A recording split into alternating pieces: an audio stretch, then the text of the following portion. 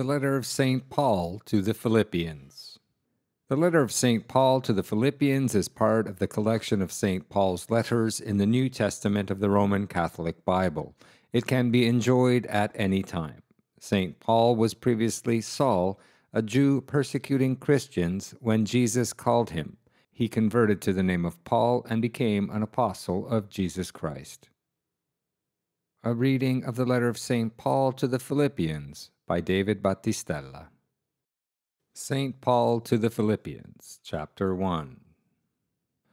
Paul and Timothy, the servants of Jesus Christ, to all the saints in Christ Jesus who are at Philippi, with the bishops and deacons. Grace be unto you and peace from God our Father and from the Lord Jesus Christ. I give thanks to my God in every remembrance of you, always in all my prayers making supplication for you all with joy, for your communication in the gospel of Christ from the first day unto now, being confident of this very thing, that he who hath begun a good work in you will perfect it unto the day of Christ Jesus. As it is meet for me to think of this for you all, for that I have you in my heart, and that in my bands and in the defense and confirmation of the gospel, you are all partakers of my joy. For God is my witness how I long after you all in the bowels of Jesus Christ. And this I pray, that your charity may more and more abound in knowledge and in all understanding, that you may approve the better things, that you may be sincere and without offense unto the day of Christ, filled with the fruit of justice, through Jesus Christ, unto the glory and praise of God. Now, brethren, I desire you should know that the things which have happened to me have fallen out rather to the furtherance of the gospel, so that my bands are made manifest in Christ in all the court and in all other places. And many of the brethren in the Lord, growing confident in my bands, are much more bold to speak the word of God without fear. Some, indeed, even out of envy and contention, but some also for good will preach Christ. Some out of charity, knowing that I am set for the defense of the gospel, and some out of contention, preach Christ not sincerely, supposing that they raise affliction to my bands. But what then? So that by all means, whether by occasion or by truth, Christ be preached, in this also I rejoice, yea, and will rejoice. For I know that this shall fall out to me unto salvation, through your prayer and the supply of the Spirit of Jesus Christ, according to my expectation and hope that in nothing I shall be confounded, but with all confidence, as always, so now also shall Christ be magnified in my body, whether it be by life or by death. For to me to live is Christ, and to die is gain. And if to live in the flesh, this is to me the fruit of labor. And what I shall choose I know not. But I am straitened between two, having a desire to be dissolved and to be with Christ, a thing by far the better. But to abide still in the flesh is needful for you. And having this confidence, I know that I shall abide and continue with you all for your furtherance and joy of faith, that your rejoicing may abound in Christ Jesus for me on my coming to you again.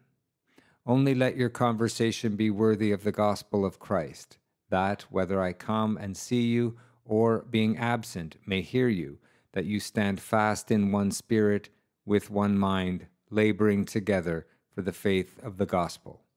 And in nothing be ye terrified by the adversaries, which to them is a cause of perdition, but to you of salvation, and this from God. For unto you is given for Christ, not only to believe in him, but also to suffer for him, having the same conflict as that which you have seen in me, and now have heard of me. The letter of St. Paul to the Philippians, Chapter 2. If there be therefore any consolation in Christ, if any comfort of charity, if any society of the Spirit, if any bowels of commiseration, fulfill ye my joy, that you be of one mind, having the same charity, being of one accord, agreeing in sentiment. Let nothing be done through contention, neither by vainglory, But in humility let each esteem others better than themselves, each one not considering the things that are his own, but those that are other men's. For let this mind be in you, which was also in Christ Jesus, who being in the form of God, thought it not robbery to be equal with God, but emptied himself, taking the form of a servant, being made in the likeness of men, and in habit found as a man. He humbled himself, becoming obedient unto death, even to the death of the cross. For which cause God also hath exalted him, and hath given him a name which is above all names, that in the name of Jesus every knee should bow, of those that are in heaven, on earth, and under the earth, and that every tongue should confess that the Lord Jesus Christ is in the glory of God the Father. Wherefore, my dearly beloved, as you have always obeyed, not as in my presence only, but much more now in my absence, with fear and trembling work out your salvation. For it is God who worketh in you, both to will and to accomplish, according to his good will.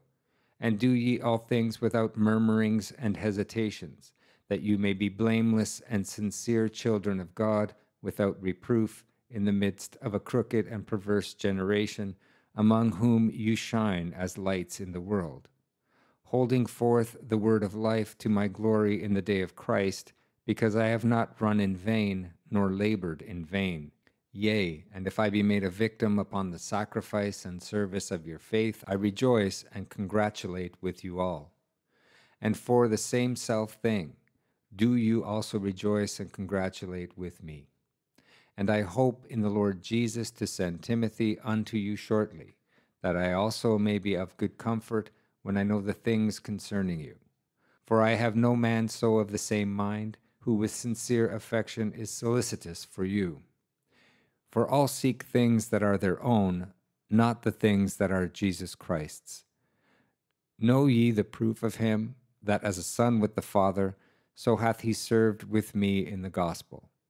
Him therefore I hope to send unto you immediately, so soon as I shall see how it will go with me.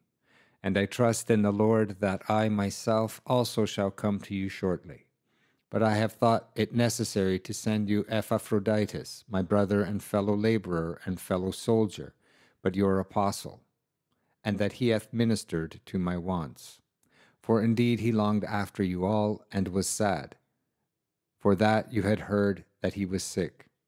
For indeed he was sick, nigh unto death, but God had mercy on him. And not only on him, but on me also, lest I should have sorrow upon sorrow. Therefore I sent him the more speedily, that seeing him again you may rejoice, and I may be without sorrow. Receive him therefore with all joy in the Lord, and treat with honor such as he is, because for the work of Christ he came to the point of death, delivering his life, that he might fulfill that which on your part was wanting toward my service. The letter of St. Paul to the Philippians, chapter 3. As to the rest, my brethren, rejoice in the Lord. To write the same things to you, to me indeed is not wearisome, but to you is necessary. Beware of dogs, beware of evil workers, beware of the concision. For we are the circumcision, who in spirit serve God and glory in Christ Jesus, not having confidence in the flesh, though I might also have confidence in the flesh. If any other thinketh he may have confidence in the flesh, I more, being circumcised the 8th day, of the stock of Israel, of the tribe of Benjamin, and Hebrew of the Hebrews, according to the law, a Pharisee, according to zeal, persecuting the church of God, according to the justice that is in the law, conversing without blame. But the things that were gained to me, the same I have counted loss for Christ. Furthermore, I count all things to be but loss for the excellent knowledge of Jesus Christ, my Lord, for whom I have suffered the loss of all things, and count them but as dung, that I may gain Christ, and may be found in him, not having my justice, which is of the law, but that which is of the faith of Christ Jesus, which is of God, justice in faith, that I may know him and the power of his resurrection and the fellowship of his sufferings, being made comfortable to his death, if by any means I may attain to the resurrection which is from the dead. Not as though I had already attained, or were already perfect, but I follow after, if I may by any means apprehend, wherein I am also apprehended by Christ Jesus. Brethren, I do not count myself to have apprehended, but one thing I do, forgetting the things that are behind and stretching forth myself to those that are before. I press towards the mark, to the prize of the supernal vocation of God in Christ Jesus. Let us therefore, as many are perfect, be thus minded. And if anything you be otherwise minded, this also God will reveal to you. Nevertheless, whereunto we are come, that we be of the same mind, let us also continue in the same rule.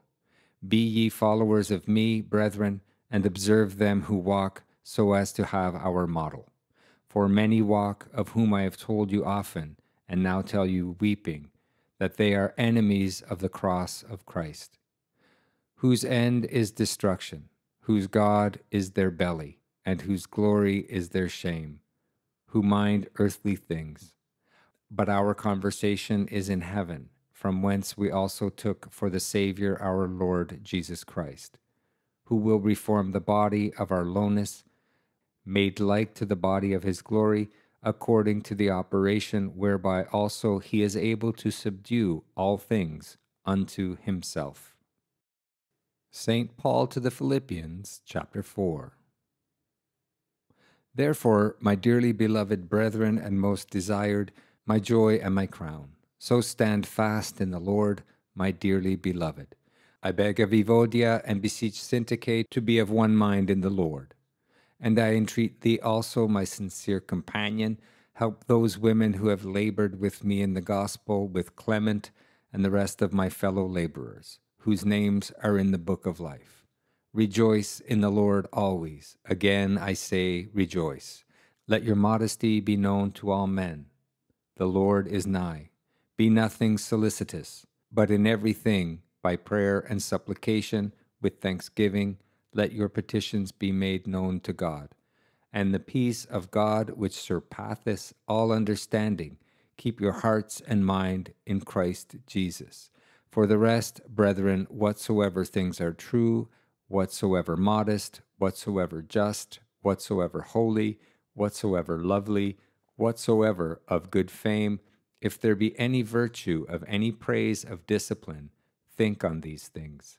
The things which you have both learned and received and heard and seen in me, these do ye, and the God of peace shall be with you. Now I rejoice in the Lord exceedingly, that now at length your thought for me hath flourished again, as you did also think, but you were busied. I speak not as it were for want, for I have learned in whatsoever state I am to be content therewith. I know both how to be brought low, and know how to abound. Everywhere and in all things I am instructed, both to be full and to be hungry, both to abound and to suffer need. I can do all things in him who strengthened me. Nevertheless, you have done well in communicating to my tribulation. And you also know, O Philippians, that in the beginning of the gospel, when I departed from Macedonia, no church communicated with me as concerning giving and receiving, but you only.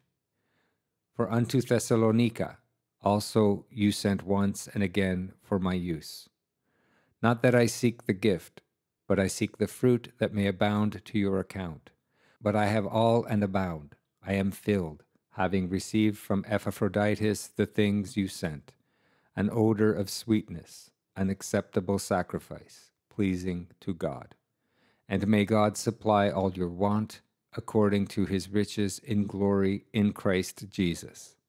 Now to God and our Father be glory, world without end. Amen. Salute ye every saint in Christ Jesus. The brethren who are with me salute you. All the saints salute you. especially they that are of Caesar's household. The grace of our Lord Jesus Christ be with your spirit. Amen. You've been listening to a reading of the letter of St. Paul to the Philippians by David Battistella.